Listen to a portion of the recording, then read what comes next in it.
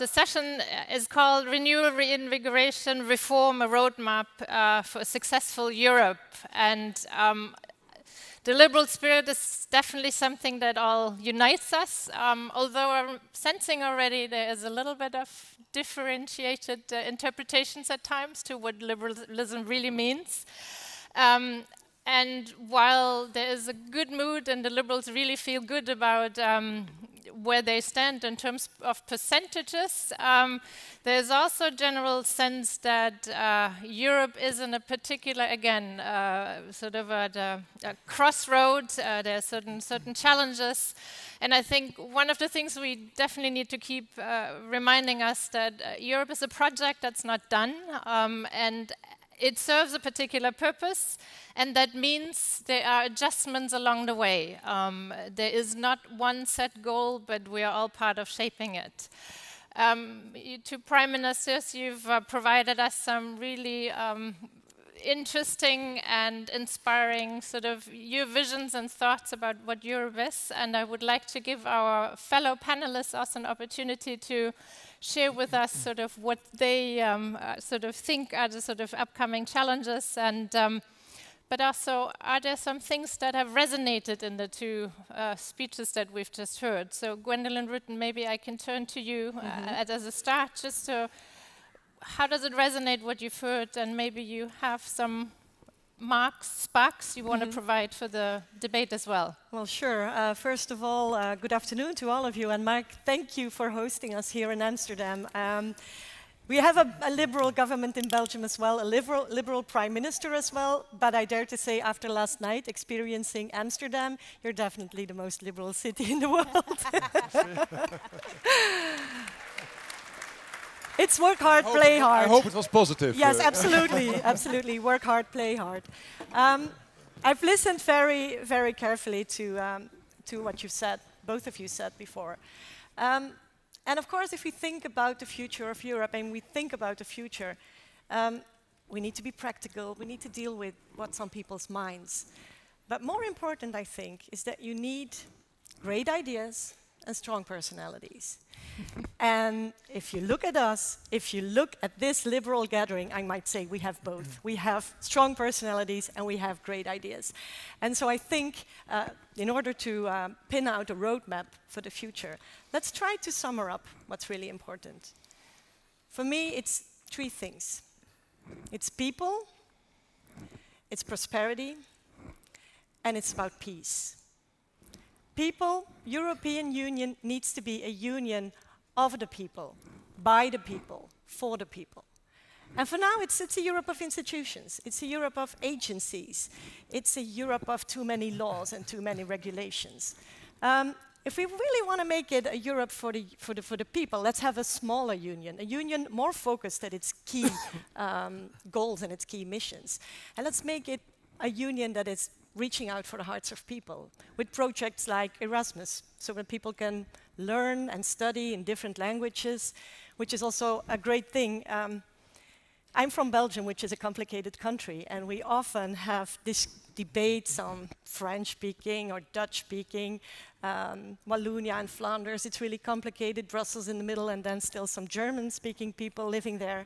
And I always say, in Belgium, and it's the same in Europe, at the end, it's not the language that you speak, it's the ideas that you share. And if we share those ideas, we can really build a Europe for the people. So Erasmus programs, that's one thing. I would love to vote for Mark Rutte, for example, when he runs for the European Parliament, perhaps one day, or for Albert Rivera. Maybe, I would love to vote for him. So why can't we do this as European citizens? Vote for each other as Europeans. Also, perhaps Europe needs to really deal with the problems that are on top of people's minds. Migration, it has been said before. That's on top of people's minds. And I think I don't think people are really against migration, to be honest. I think what they're against is the fact that it's such a chaos, and that we're not able to manage it. I think we need a more active policy on migration, so we can make it a positive thing. that we can really have a new Steve Jobs, a European Steve Jobs here, for example. But we don't have that now. In the US, 200 years ago, they had Ellis Island. They knew how to deal with it. We still don't have anything. So let's have one migration policy. Let's have a border policy. Let's do this together. So that's Europe of the people, in my opinion. People, prosperity. That was the second thing I've heard. Both of you mentioned it. That this is why we need this free market to work for everyone and not just the few. This is really important. Liberal Party should be a party that works for the middle class for everyone, so everybody can move forward in his or her life. It's also simple things. The digital agenda, for example.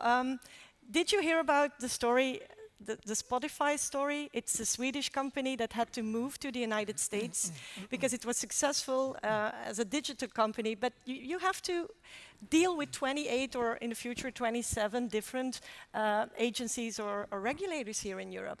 Let's make this happen. Let's make it happen for people, for prosperity. I think it's a really good thing that the roaming disappeared, not only when you go on holiday, but if you want to communicate together, let's do these kind of things. Let's make prosperity happen for everyone. And thirdly, I will keep it brief, peace. I loved what you said before. We are a Nobel Prize winner. We won the Nobel Prize for Peace as a European Union. This is what we did. And then yet, over the last year and over the last 2 years, we've been faced with terrorist attacks. So we should realize that peace is not only something, it's not a passive thing. It's something that we have to work on actively.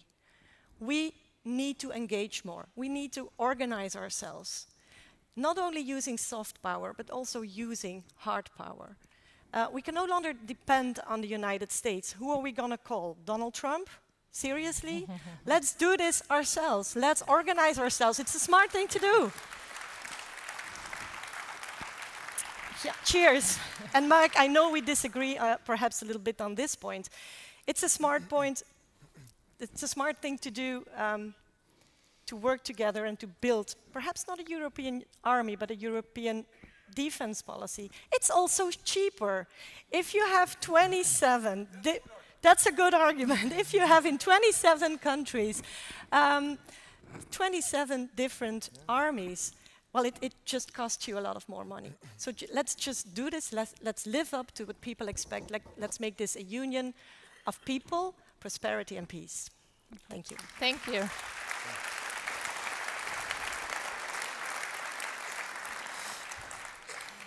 Well, I'm definitely going to pick up on the migration issue since all three of you have mentioned it, but I'm also very glad to hear that there is a career for life after being a prime minister. Nicola Beer, thank you very much for being here, sort of showcasing the German liberal viewpoints. And I also wanted to invite you to, what are some of the points that maybe resonated with you from what you've heard so far? And accents that you maybe also want to I would like to tie up the both positions a little bit because, of course, I think we are in a situation when Europe wasn't really well in shape last year and the year before, to be more pragmatic, to solve problems, to attack the task we have. And a lot of those tasks you mentioned in the border policy, in defense policy and others, migration policy. But I think that Prime Minister Cerar is right that this pragmatism, it has to join up with our values and a new idea of European Union for the people. I mean, we started as European Union with an idea. After the Second World War, was the idea of peace, of freedom, of prosperity for the people.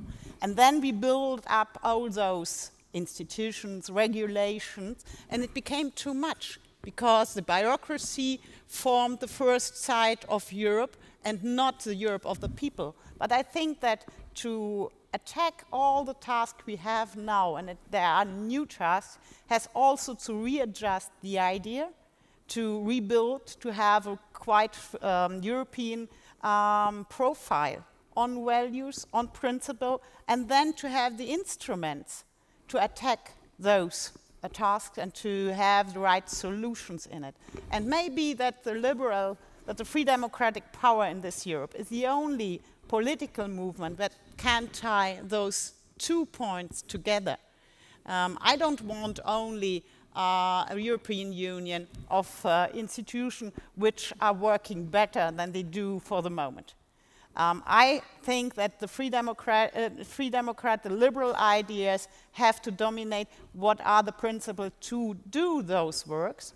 And so I think this of tolerance, respect, freedom is quite important to line up together all what we want to change in the work of the institutions, and maybe at the end, Prime Minister Rutte, also those institutions to be more democratic, to work with more speed and bring better solutions for all people in Europe. But in the center we have to have the people, their future, and especially the freedom to decide about their future and not be decided by other people, institutions or governments. Okay. Thank you.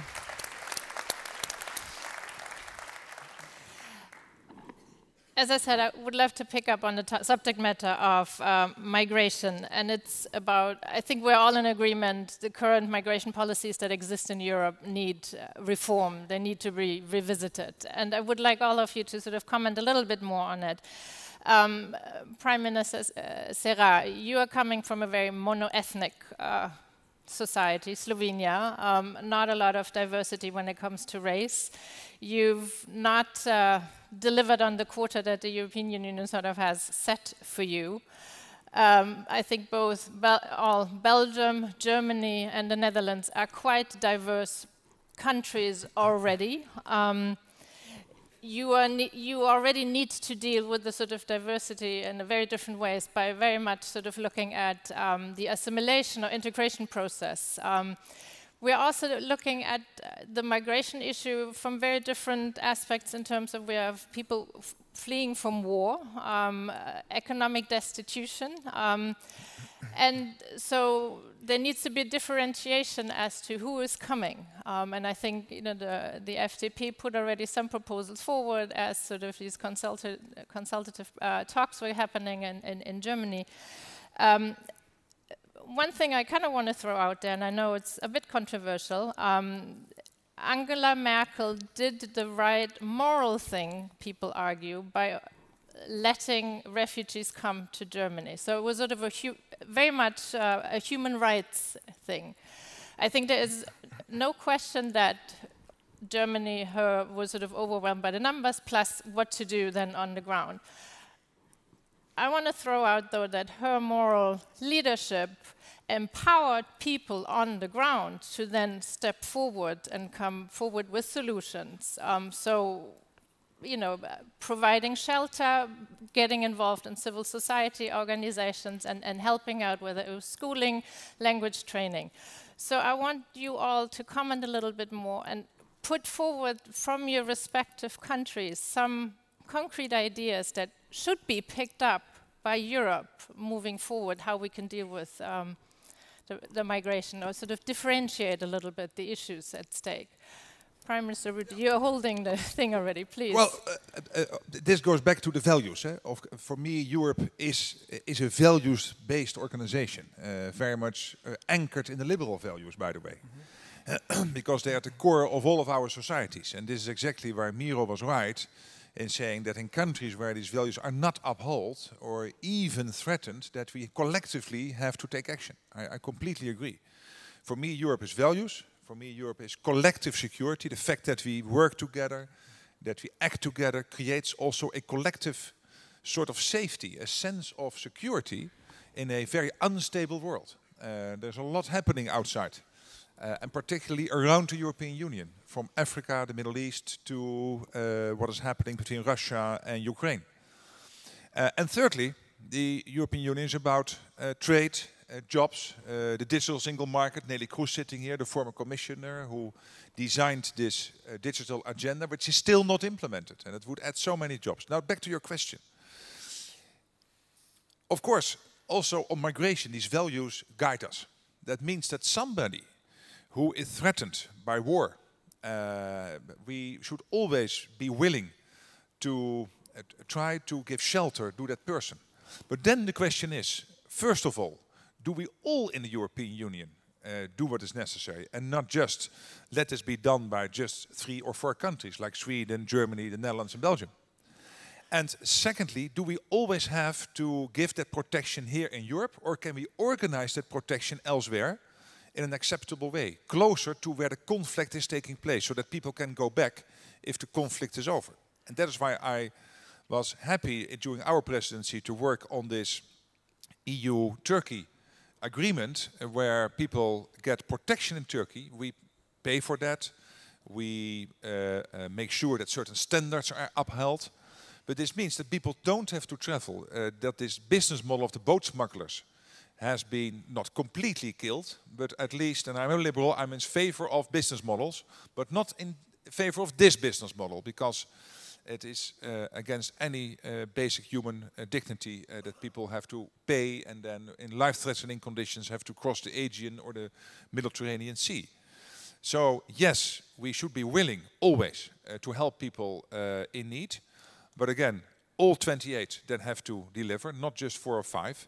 And secondly, when it can be done in the region to an acceptable standards, etc., like now with the Turkey agreement, I think that is an alternative which we need to pursue, like we did now with the EU-Turkey agreement. Thank you. And thirdly, to maintain the acceptance in society of doing this, we need to be able to send back irregular economic migrants. This was what the EU-Africa Summit was all about.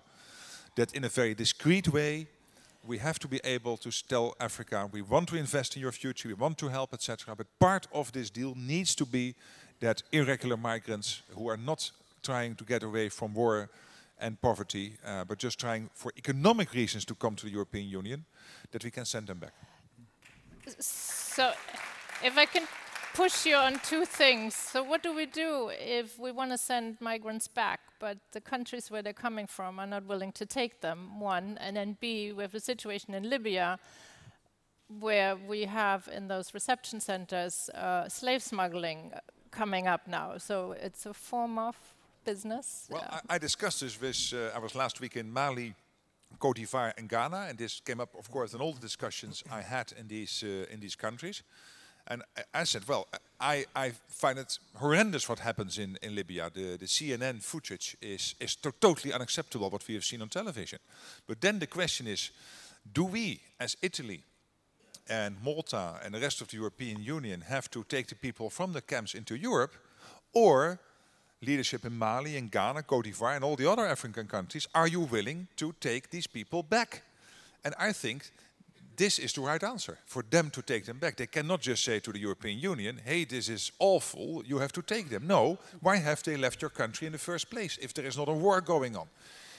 Why have you not been able to provide for a future in that country? And of course we are willing to help. We invest massively in African countries through development aid and trade and more modern relationships. And that includes more for more and less for less. If countries are not willing to accept their part of the deal, we have to be willing to also make that felt in terms of the amount of development aid and other investments we are putting in these countries. I think that's crucial. Okay. Prime Minister Cerar, I don't want to put you on the spot, but I am going to do so. Prime Minister Rutte has said it's the responsibility of all 28 EU member states to sort of chip in on when it comes to migration. What are your views, given that you've had your own challenges in your country when it comes to refugees? I think that our SMC party really helped our government to do the right thing in the time when it was in 2015 and 16 when about 500,000 of people passed through Slovenia. Some stayed, but much more passed up to the north. We were humane. We provided them with shelter, food, medical assistance, everything, security. There were no conflicts, nothing happened really, even though 10,000 per day were coming sometimes, even more. Then we were solidary, and also some other countries were helping us with police forces to master this big flow. But this is very important to do this according to the principle of solidarity, 28 together, all countries actually together, just also the Balkan countries and all other non-EU member countries. And then thirdly, which is really important and wasn't mentioned before, we must take into account our capacities, our integration abilities, because it is morally right to help the person who is fleeing for his or her life. Definitely, we all agree on this. It is even right to take some economic migrants if you have a job for them, if you can provide for the children, I mean schooling and all other things. But if you take thousands of them and then you put them on the margin of the society, you don't provide anything for them, then you create another problem for them. They are disappointed, angry, lost, discriminated if you want, no human rights for them, no social rights, etc. And they are also then, sometimes some of them, security threat for the citizens. Because in this case, we all lose. And this is why we must take people fleeing from Africa, Asia, all other parts of the world, into Europe in some organized way.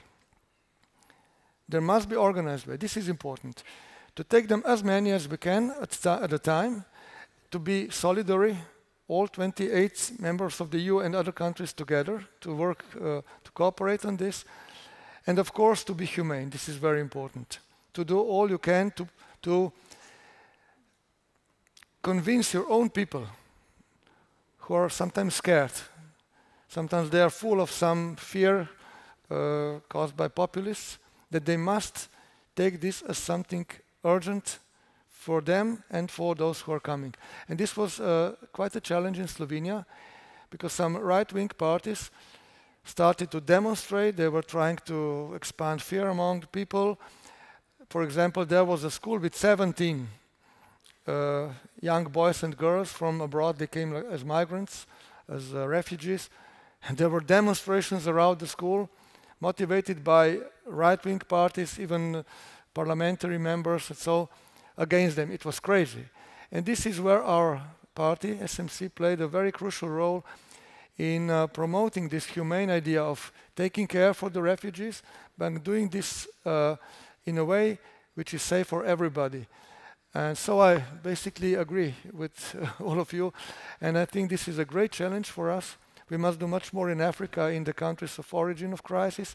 We must protect our borders from irregular migrations, and we must be humane, and we must help those who come to get integrated into our society, to become one of us.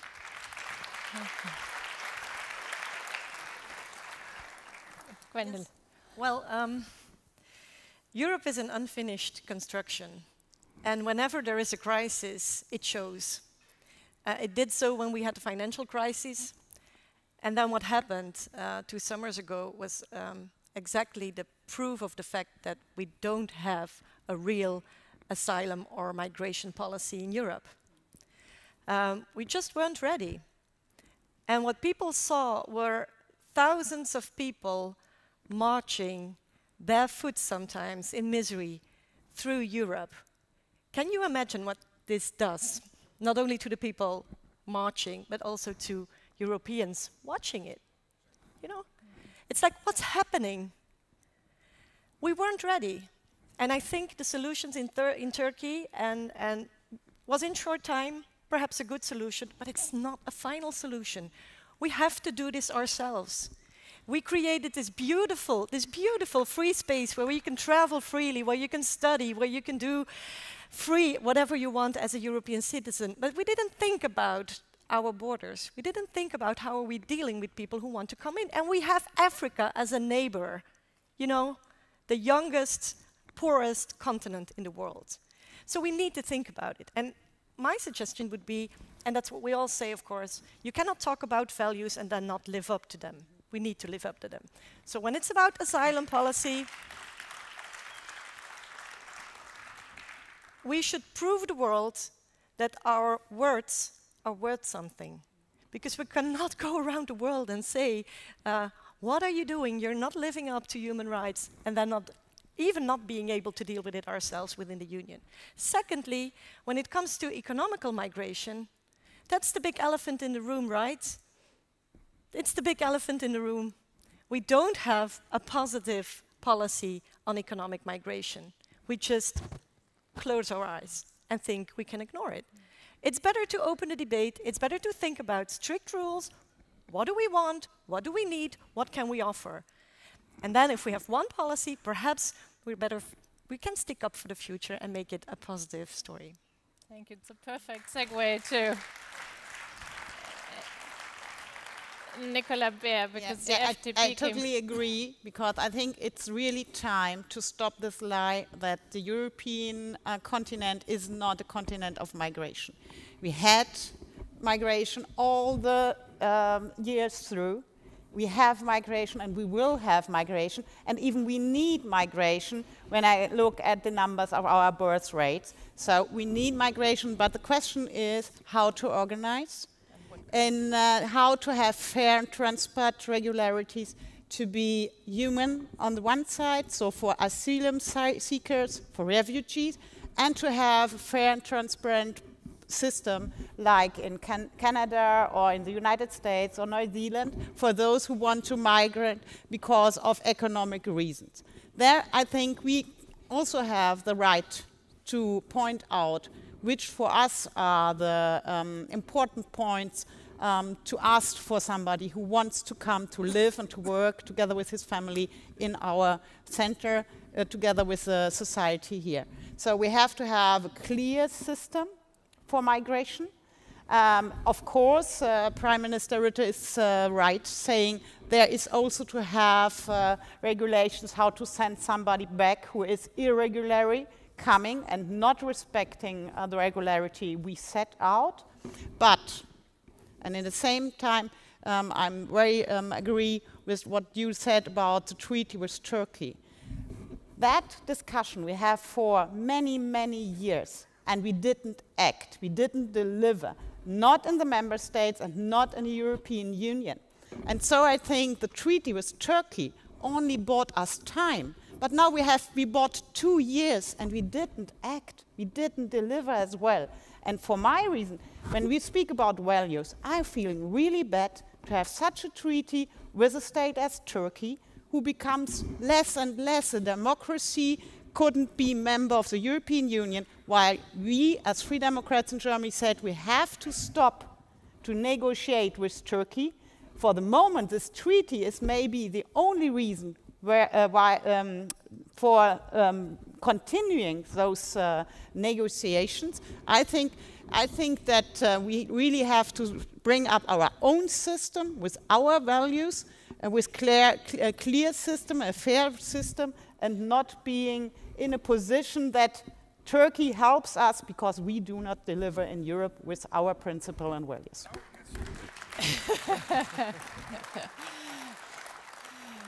This was too cozy. Now we need some tough debate on this one.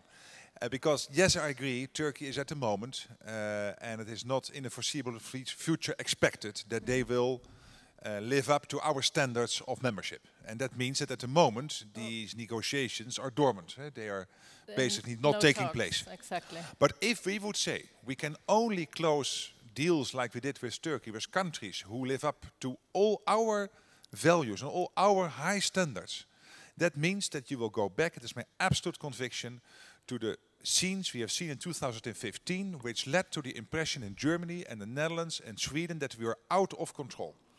And the worst thing you can do as a government is to be out of control. And the biggest present you can give to the wrong side, to the wrong type of populist, is to give the impression that you are out of control. So yes, the standards in a country with which you make such a deal, like with Turkey, has to be to the level we find acceptable. But if we expect for that whole country to be like sort of Switzerland, then these deals will never emerge. And that means that these big flows of migrants, even real migrants in this case, because they were really getting away from war, and from very difficult situations in Syria, that these will continue. And that will mean that, and that in the end will be the biggest present the FDP can give to the alternative for Germany.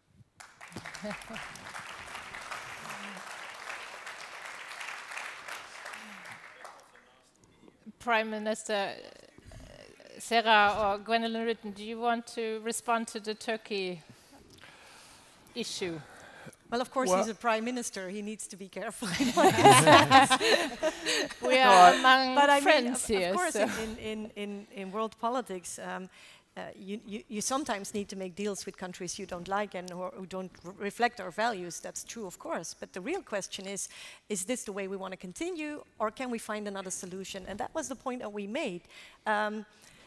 We didn't do anything over the last 2 years to improve the situation. I think you have the Geneva Convention. The values are reflected in the Geneva Convention. We share them as a European Union. Why can't we just translate them in one migration policy for Europe?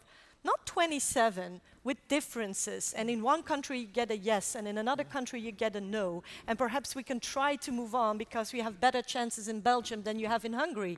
No, let's just deal with this in one way, a European way. That's what we need to do. And then secondly, of course, when we talk about protecting the borders, that's what we need to, that's what I really think we need to do. One sentence on this, because I agree with Gwendolyn, because now the refugee, him or herself, decides to live in either Slovenia, Germany or the Netherlands. And that's crazy. It should be Europe to tell that refugee where to live, in Lithuania, in Sweden or in Spain. But in the same time, it was part... that's right, but in the same time, it was part of the lie and of the not delivering, not acting as a European Union or even as a member state to have this Dublin border system and to leave alone all those countries on the border, also in Germany. I mean, we were criticizing this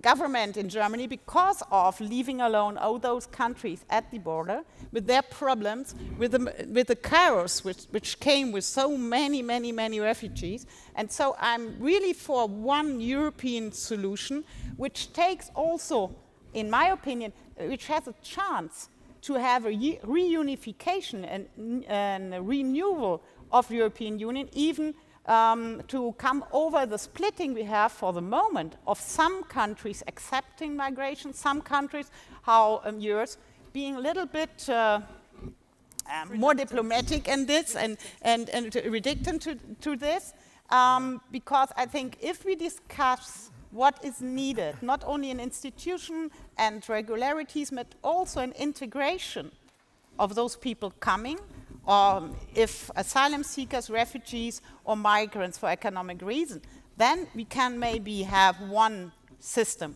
one idea, and one integration system. We can maybe give funds for that, but to have really resolved the task we have to deliver, and not only to have some more administrative, better administrative solutions, but really to have living our values and helping people, and at the same time being more together than we are for the moment, because for the moment there is really a split of the countries in the European Union, and I wanted to bridge this over. Yeah. May I add something to this discussion? Look, you're one of the border countries. Yes, of course, and I must say 2 or 3 things very quickly. First of all, when Germany decided to take this willkommen approach, nobody asked us. Yeah, that's a problem. They were all coming from Greece, through the Balkan area, Central Europe, to Sweden. I mean, that was no coordination. We were all somehow victim of one strange decision which forced us to do something which we were not prepared for. Secondly, several countries behaved very irresponsibly at the first stage of this massive migration process. From Greece to Slovenia, we were the first country. Greece, Macedonia, Serbia, Croatia, Slovenia. Slovenia was the first country which registered those coming, put things in the order, helped them with food and everything, because they just came like express train from Greece to Slovenia, and that was not fair. And that's why we gave our share, our contribution to this by pushing the EU and other Western Balkan countries to start cooperating on this. And I must say that I cannot do more than to be an example of what I believe in as a Prime Minister. And my politics, my policy here is very clear. We are an active country in the resettlement program. We take part in a relocation program. We try to integrate those refugees who come and they fulfill the conditions, etc., who want to stay in Slovenia. And we are all time very well connected and in cooperation with other countries. This is all we can do. We are a small country. And if this is a good example, and I believe it is, and I agree that the migrants should not dictate where they should go. They should be subdued to our rules in Europe. If we take such examples as leading ones, then I believe we can all do something much better than we did in the past years. But we make progress, I must say. It's very difficult, but we make progress step by step. Yeah. Thank you. I also think that your country's contribution, or also your countries, as well as some of the other former countries who were under communism, also still, sort of in the Balkans, are still a very important reminder for all of us that living in a war-free zone, living in peace, some of us take it for granted, others went through it and still remind it very much, and so there is a human rights, there is a solidarity component to that too. I want to pick up on, you all mentioned values, which are very important to the ALDE family. And I kind of want to push you a little bit on that, because there are also arguments out there. We've moved from a values-based society to a society that is shaped by identity. And this is sort of where populism comes in. And I think some of the liberal parties in various countries have also taken a lot of criticism because as you were campaigning, some people felt you moved a bit more to the right to sort of appease voters who were, kind of didn't like the migration situation. I would like you all to respond a little bit on that, sort of how are you dealing with the different identities that exist in your countries and bring the values back, but at the same time also recognize we've moved on. We can't just work on values. Prime Minister Rutte. Well, for me as a liberal, I will never look at a person as part of a group. I will always look at a person as a unique person who then decides to be part of a group of pianists or lovers of the color of green or liberals or feeling part of that or this football club. I don't mind. You have many identities. And because of that, I still remember this speech Obama gave in Egypt to the Muslim world. So he was basically telling all these people, you have only one identity, being a Muslim. Yeah, many of the audience consisted of people who believe in Allah and who are part of the Muslim faith. But they have so many other identities. Why just put that one stamp on them? No, that's wrong. Secondly, because of this fact, it is crucial that the values are taught in school.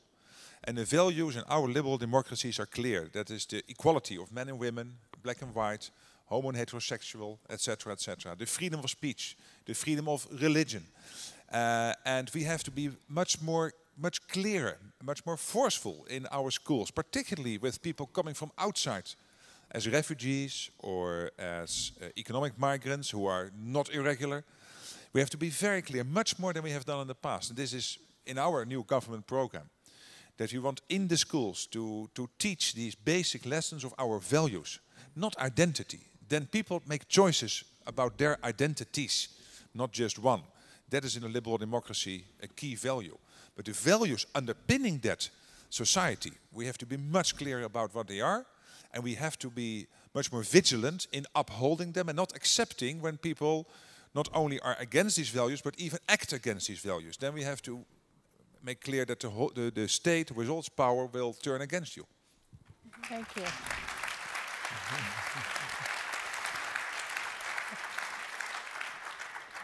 Who else wants to? Well, I'm not going to repeat him because I totally agree. But we have to be proud of liberal democracy and what our values are. And we shouldn't take them for granted. And that's what we have been doing. And we just thought and assumed that everybody, at a certain moment, we even thought that the whole world would be convinced that liberal democracy and liberal values would spread over the world automatically. Unfortunately, it didn't happen. What you see happening in Russia, what you see happening in Turkey, what you see happening in other places is the other way around. So let's be very careful. Let's stick up to our values and defend them, promote them, be proud that we have this liberal democracy and this liberal society. And I agree with Mark that it's something completely different than identity. Populists tend to mix it up, but your identity is yours. It's yours. Nobody else can define what your identity is. And nobody can limit you as a person to only just one identity. You make it yourself. It's like making a lasagna in a way. You choose the layers that you put and whatever you put in it. And of course it's important. Some people say that identity is not important. It is important. But the people who make a case out of it, who run a political case on identity, they want to determine in your place what your identity should be. And that's what liberals have to stand for. But we have to fight this. Make people free. It's your life. Live it. Okay. Nicola, Prime Minister. And in the same time, I think such a point of view about identity, having several identities in the region for a football club or in other terms, is one of the reasons to be pro-European. Because Europe is diverse in cultures, in languages, in styles of living, in a geographic way.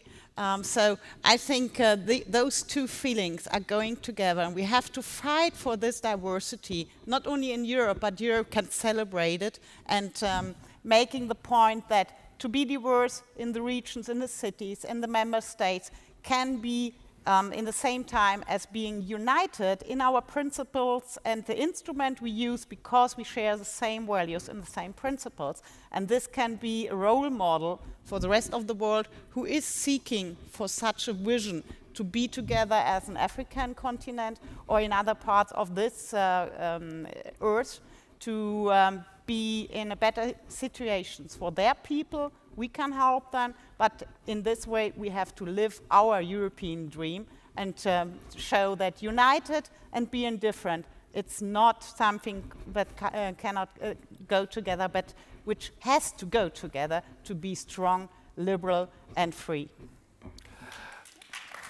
Okay. Well, I fully agree with what has just been said by my three colleagues. I would just maybe like to add something very briefly. Democracy, liberal democracy, which is basically democracy we live with some social and other components included, is very vulnerable.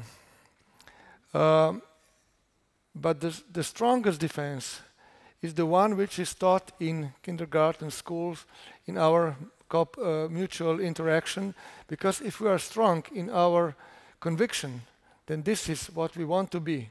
People with different identities, free people, free-minded people, then it is very difficult to penetrate this with some radical, extreme ideas, generally, I mean. But of course, we must be aware that abuse of democracy, abuse of these, let's say, ideas and values is all the time present somehow, somewhere and somehow. And we must not be passive. This is the point. Yeah. Even though we all understand that these values are important for us, that we want to live them, we want to be like this, if we are passive, if we don't respond to intrusions, to manipulations, to lies, and everything which goes along to this radical extremism, then we will finally lose. And one of the best cases was this Brexit case. There were so many, let's say, lies, so many manipulations in the process of referendum campaign that you don't know really what was, whether the final will of the people was corresponding to the true facts. And this is just one case. We have so many. So this is why, especially, I believe ALDE group must be very outspoken, very, as I said, loud, while defending all our values. Okay. Yeah, thank you. Again, to make it a bit uncomfortable, because we are too much in agreement. If we all agree that identities are personal, are for everybody to decide him or herself, but that the underpinning values are non-negotiable, then let's agree on the fact that in the 80s and 90s, with so many people from different cultural backgrounds coming to our societies, we have not been clear enough about our values. We cannot repeat that mistake. We have to be much more vigilant in explaining to people what type of society we are, what are the values driving us, and again, that we do not accept if people actively engage against these values, and that we then will turn against them. And this is a crucial thing. This is a non-negotiable issue, and that is to defend liberalism. Otherwise, we lose it. Yeah. I fully agree, and you've been very outspoken on sort of individual responsibility. I want to pick up on something that Prime Minister Cerar earlier said about those who are violating, ignoring values, and actually looking at inside of Europe certain states or countries that have been rather negligent or have been infringing on the rule of law. We're looking at some countries inside the EU, Poland, Hungary.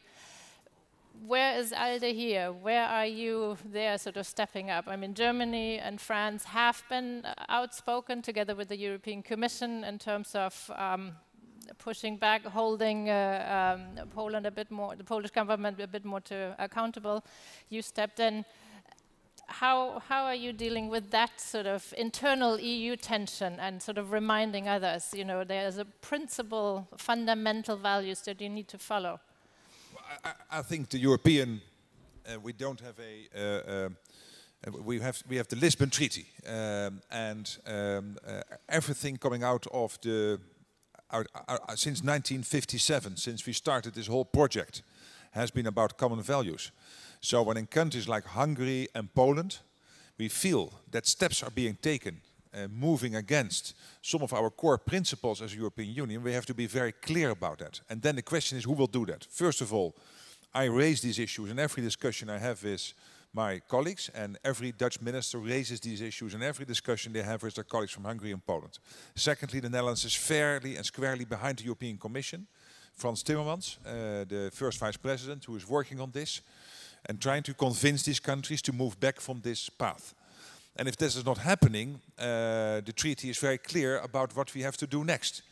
And this is step by step, schriet voor schriet. And we are now in the phase of making clear that this is unacceptable and that we want them to move back from the steps they have taken. And if that is not the case, then it will be the European Commission, and we have to support them in taking the next steps.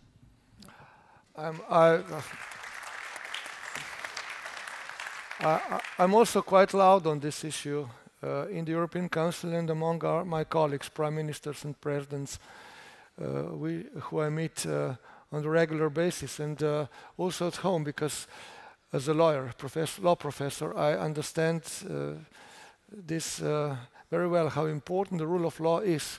If there is no respect for the rule of law, then the EU will slowly disintegrate. This is what binds us together, and there is Poland, there is Hungary, there is Croatia, non-implementing the International Court Tribunal.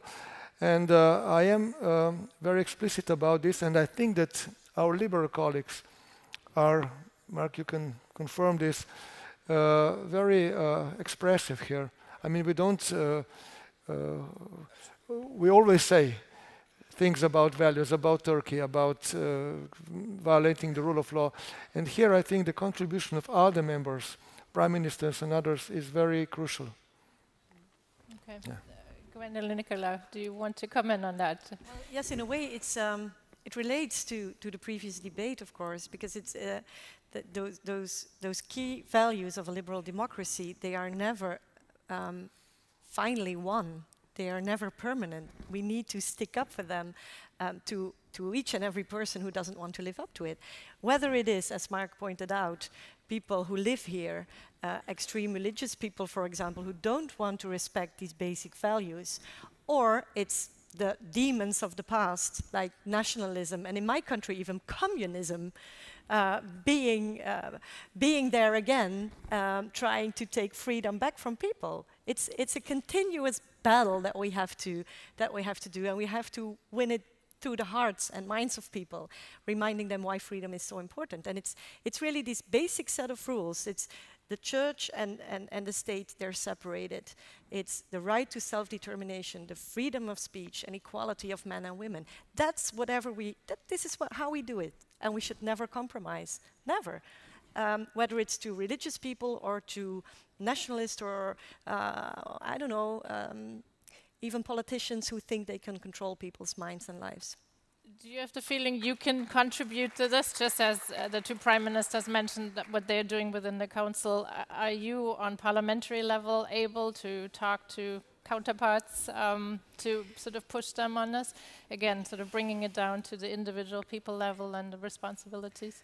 Well, of course, what the prime ministers have to do is do this step-by-step approach together with the European Union, and what we as liberals should do as politicians, and we did it yesterday. I've heard Guy said it in the speeches, very outspoken, and as ever, we should make sure that everybody knows what's going on, because if everybody remains silent, they will take it one step further every time, and then we will wake up and it's too late. So we will have to make noise about it, and then let the European Commission go step by step.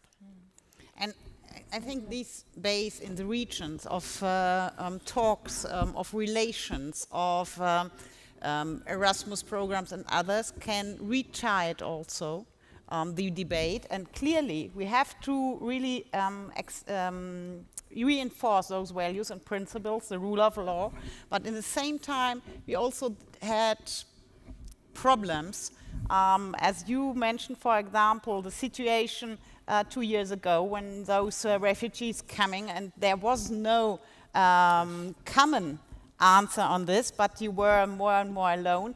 I think this was the beginning of splitting off in the European Union, and maybe we have also to react on both, on the principles and values, yes, but also on having a better solution to retide.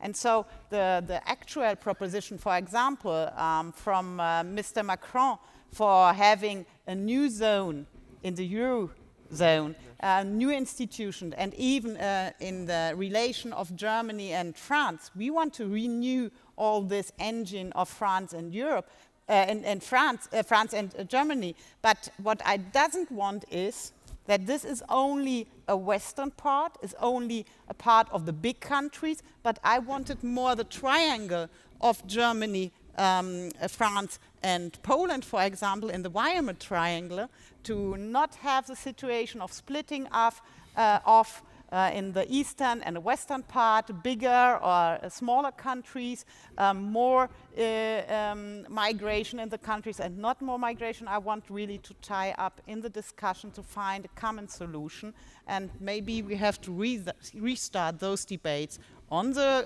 rule of law, but in the same time also how we can help another to have the rule of law, and to put with the people in Europe that they are not afraid about all those changements we see for the moment, and which are sometimes hard to bear. And sometimes people are afraid, what is it making with my life, what's my future? And to sign them up that there is a future in this European Union, that we can find solution which works, that we will deliver that and not only discuss, then we have to be quite near all together and not in part of Europe.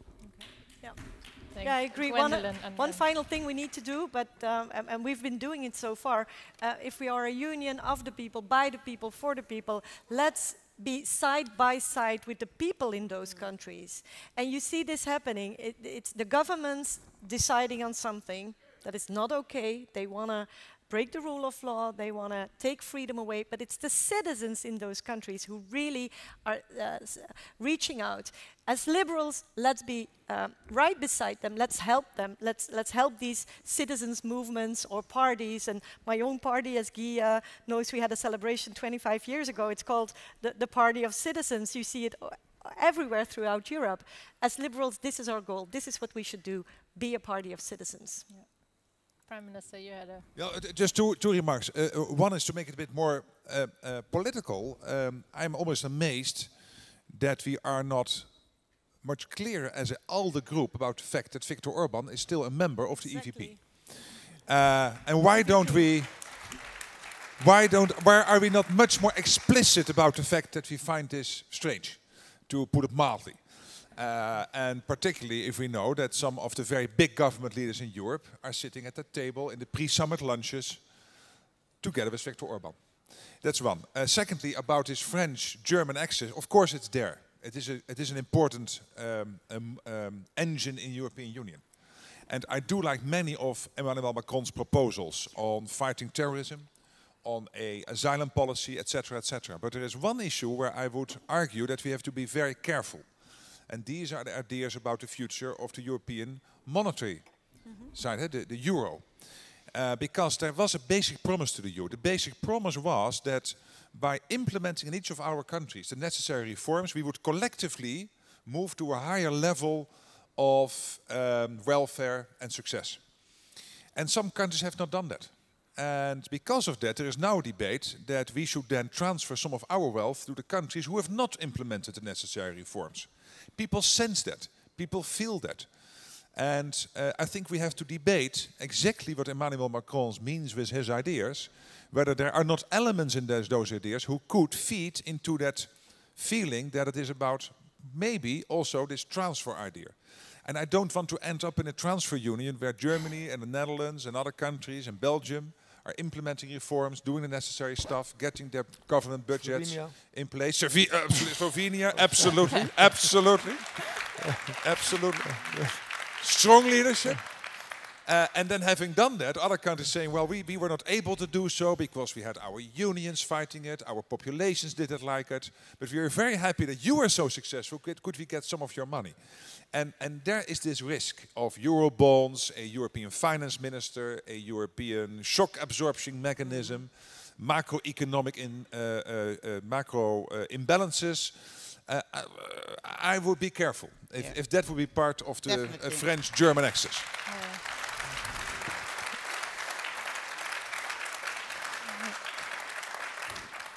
We're coming to the close of our session, and I would like you to talk a little bit about the elections that are lying ahead of us, but I did want to, as a final comment, one of the things I think we should also not forget is there's a lot of talk about a two-speed Europe or the Eurozone Europe, three concentric circles. I think the migration crisis has also shown that there is another axis within Europe. It's sort of north and south, west and east.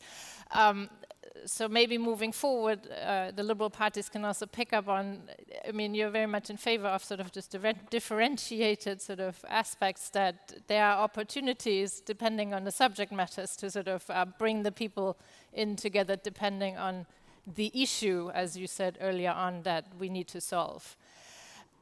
I want to use the last few minutes to look forward. The European election is coming up in 2019, and I know some of the parties are already more active than others. There are some ideas percolating outside. Macron raised the sort of ideas about the democratic conventions that should take place in the various EU member states. We are also seeing about a fragmentation of the electorate, and I think the Netherlands, you have a lot of experience with this, and then also with several parties that you need to bring together with in coalition talks. There is also sort of this, the research out there that, you know, setting coalition contracts in stone no longer works because, you know, as soon as a crisis comes, coalitions sort of fall apart. So we might need flexible, more flexible mechanism. And then also kind of going back to the diversity of the population that you all serve in your political positions, what are the plans for the Liberals, and then how can you also, I mean, because of the market economy idea, the Liberals tend to still be associated with business. How can the social be brought in a little bit more, so opening the Liberal parties up for more diverse electorates? If I could all ask you to maybe bring forward some ideas, and so we can also end on a positive note. Well, interestingly enough, my party is now the second biggest party in the Netherlands amongst the poorest people. There is an extreme left-wing socialist party who is the biggest, and then the VVD is the second biggest party among the people earning a low income. That would never have been the case 20, 30 years ago, because people sense, is my guess from this, that to get ahead in life, you don't need a big state and even more social welfare, but you need jobs. You need entrepreneurship. You need young people to take a risk to start a business and then to create new jobs. And yes, of course, we have an existing welfare system which is good, but we don't need to add to these extra layers, because that will create too much. That will create in itself not enough new jobs, and that is what it is all about. And I think we Liberals should be the group in Europe who is constantly putting the two main things at the center of why we are in politics. That's creating safety and it is creating jobs. Those are the two main tasks we have as politicians, and it is at the core of liberalism.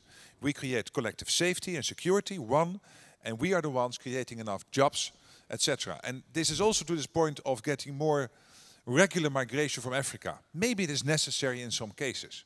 But when we still have, for example, in this country, 4 to 5% of people unemployed, and many of them being able to work because they are not, let's say, disabled, so they could fill jobs in principle, but still not being able to do so, I will be very hesitant in creating new avenues of people coming from outside the European Union to the Netherlands to fill those jobs.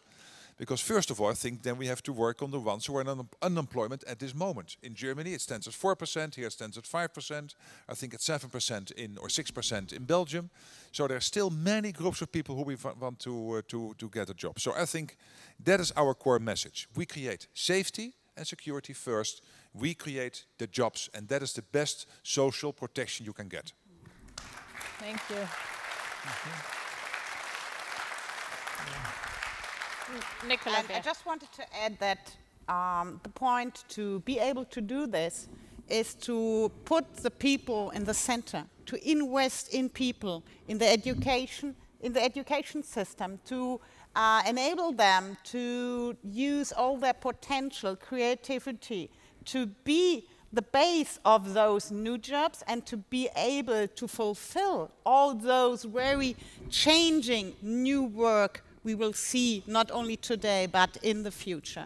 And so to be really as liberals a movement of optimism, of future, and of showing people you are this future. It's not a government creating jobs. It's the people with their ideas for new enterprises, for new products, for new services, and the people who fulfill all this work, who create those products. They are the basis, and so we have to make them strong.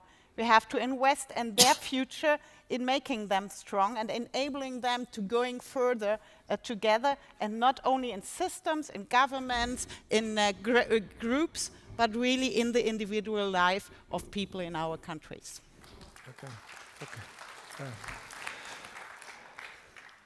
Okay, so very quickly, I believe that any liberal agenda in economy is somehow inevitably dependent on some social elements, some social elements, and vice versa. You cannot disconnect this today. In today's world, we are talking about 4th, 5th, 6th, even industrial revolution. The society is changing. Digital society is becoming one of the most important dimensions of our life, etc. So everything is so interconnected that we must really also adapt this liberal idea to this complexity, this new complexity, with the core values we spoke about, and with this basic liberal approach we all understand. But what really matters, if we want to convince our people in anything, we must regain their trust. And the trust is the magic word. We sometimes say, okay, trust is not enough, we need some control. Of course, the control is inevitable, is necessary for the society, for the organization, for the state. But if there is no trust, there is no sustainable development, no hope for the future, because finally there is always somebody you have to trust, over whom there is no controller. So this is what we must regain as politicians, as ALDE party. And if we gain this among people, if they trust us, we will be able to lead them, and there will be synergy, I'm sure. Yeah. Well, I want to refer to something that Mark said, because I totally agree. I think the big difference between socialism and liberalism is that socialism tries to manage misery, and that what we try to do is create prosperity. That's the biggest difference. So it all wraps up in these 3 P. It's like, it's about prosperity, it's about peace and keeping people safe, and it's about people. It's about you. That's Europe. I find it indicative that you all spoke about the population, and none of you none of you picked up on the European thing. So that was one part of my question: is, are you going to have conventions on Europe? But time's up. Okay, okay, time is. I get strong.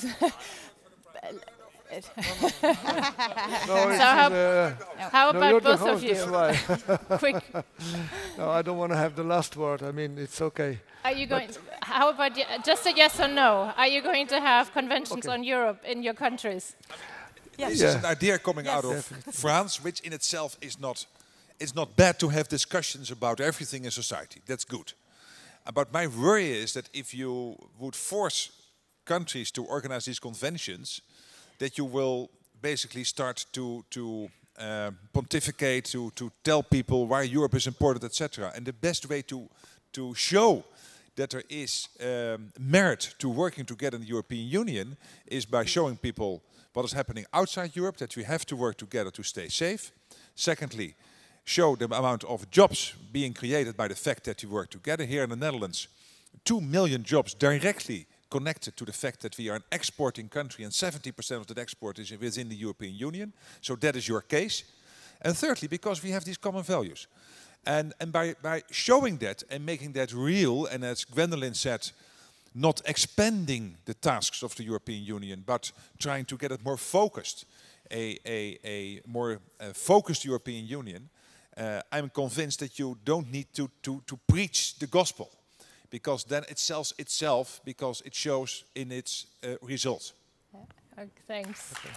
I want to give the final words to Vice Chairman Paqué from the Friedrich Naumann Foundation to close the session.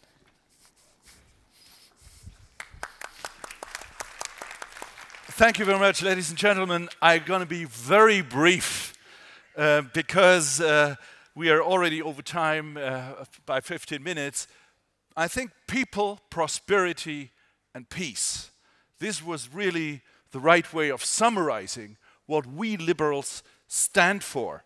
And I was very impressed by this panel because due to the guidance of Mrs. Hörst, we also tackled quite a few very controversial issues. And this shows, the spirit in which we discuss these issues shows that within the values that we liberals represent, there is scope for intensive, passionate discussion on the basis of these values. And we liberals do not have any fear or German angst or whatever to really speak out on these issues and find long-term solutions in a humanitarian, liberal spirit. Thanks very much for this wonderful discussion.